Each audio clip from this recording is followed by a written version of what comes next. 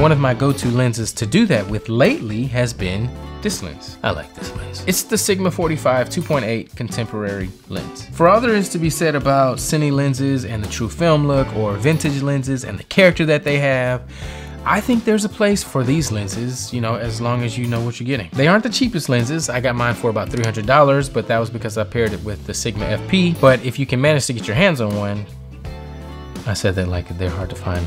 They're not. If you can get one, I think that may be worth the test drive. The bokeh is smooth and very nice and round and just buttery. Your subjects are really gonna pop, and I find that it's still sharp at 2.8, right? A lot of times, you know, if you shoot with your lens wide open, so for example, my Canon FDs, especially when I'm 50 millimeter, if I shoot at 1.4, the image tends to get really, really soft, almost to the point to where it looks like it's out of focus. Whereas with these, I can open this one wide open and I'm not really concerned.